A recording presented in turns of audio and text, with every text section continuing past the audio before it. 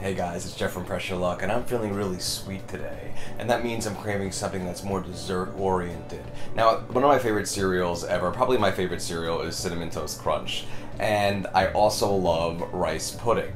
So, I think you already can tell where I'm going with this. I'm thinking we're going to do a Cinnamon Toast Crunch rice pudding.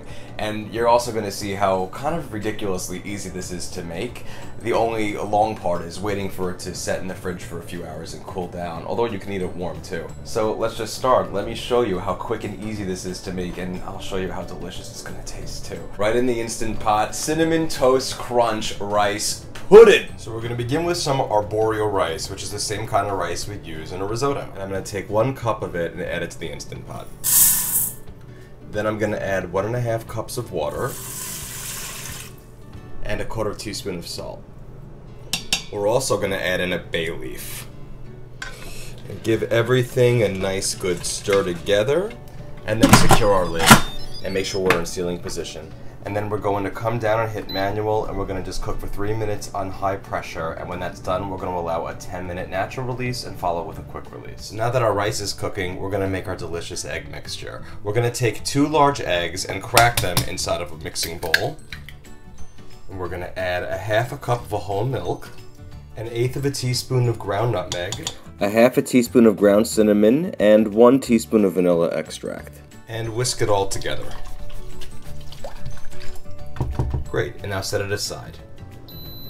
Now that it's done cooking, we're going to allow a 10-minute natural release, which means that's going to count up to the number 10 before we finish it off with a quick release.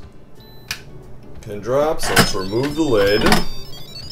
Great. Okay, now let's just take out bay leaf and let's discard it. We're going to add in 1½ cups of milk,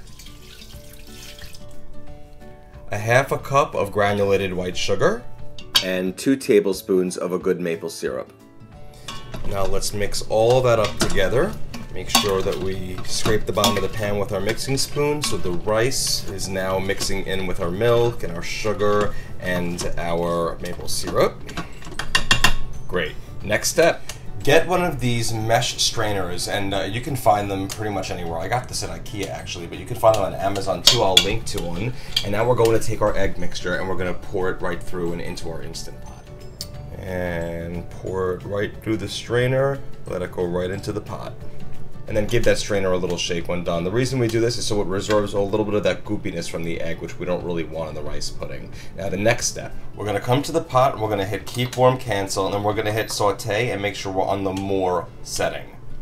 And then we immediately want to stir everything in the pot constantly. We're going to be standing over here for a little bit until it begins to bubble. So that's going to be important. Just make sure you keep stirring. We don't want anything to get bunched up or stuck to the bottom of the pan, as Jerry would like to do if it just sits there. So just keep doing this for a little bit until it begins to bubble. And as we're stirring, after about 3 out of the 5 minutes, you're going to see it's going to start to thicken. And, you know, stop every few moments to see if it begins to bubble like it is right now, and it's going to get nice and thick, as you can tell. And now you can see as I'm stirring, it's bubbling. And now that we're really bubbling, I'm going to remove this from the pot. Alright, I'm going to hit keep warm, cancel. And now it's resting on a wooden cutting board, cooling down and thickening up at the same time. It's going to be magnificent. And after we let it sit there for about 5 minutes or so, you could either serve it warm or, how I like to do it, cold. So I'm going to put it in a serving bowl. And then I'm going to pop it in the fridge for about 2 to 3 hours until it's nice, set, and chilled. So now that it's cooling down, you can see how nice and thick it's getting, which is perfect. Now, one thing to note, that rice really never stops absorbing liquid, so it's going to get thicker the more it refrigerates, which is fine.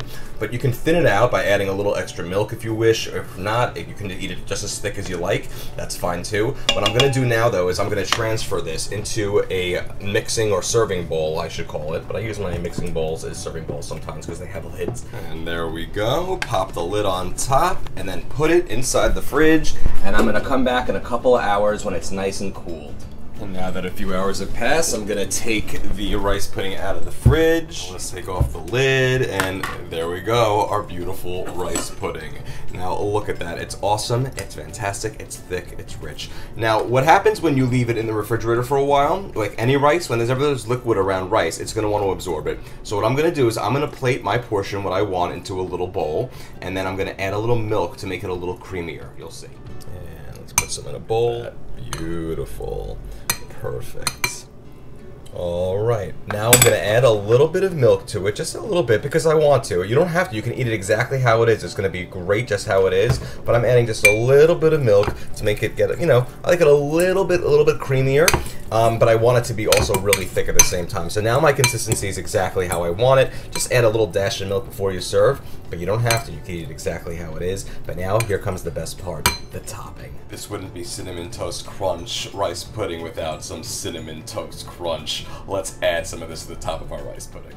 Okay, there we go. Put some on top, and you can put some, you know, however much you want, really. It's completely up to you. I'm gonna leave about that much in there, and then you can mix it up in there if you want, or you can just, you know, eat it how it is, however you want. And there we have it, guys. Some beautiful Cinnamon Toast Crunch rice pudding. Let's dig on in. Okay, right into the Cinnamon Toast Crunch rice pudding we go.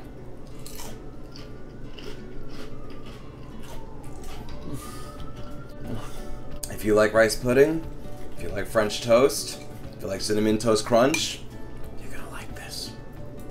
It's so good. The rice texture is lovely. The crunch of the Cinnamon Toast Crunch. It's a wonderful, sweet, simple dessert. It has that perfect rice pudding texture to it, where it's not too mushy, but it's also not too chewy. It's really, literally Goldilocks just right. It's not only going to be the perfect follow-up to any meal as a dessert, but it's going to be a great breakfast too if you want it for breakfast. It's awesome. What else can I say? It's awesome. Guys, if you like these videos, if you like easy to follow video recipes and easy to follow written recipes, go to pressurelockcooking.com. Check out my Facebook page. That's facebook.com/pressurelockcooking. I have tons of content there. Like the page. Subscribe to my YouTube channel. You can pin any recipe from pressurelockcooking.com by hovering over a photo and saving it to any board you'd like. I'm here. I answer questions. Anything you want, let me know. Any questions you have about the Instant Pot or recipes that I've made, let me know. I'm happy to help. Thank you guys so much again for your support. I'm telling you, this is so good. I am not putting you on.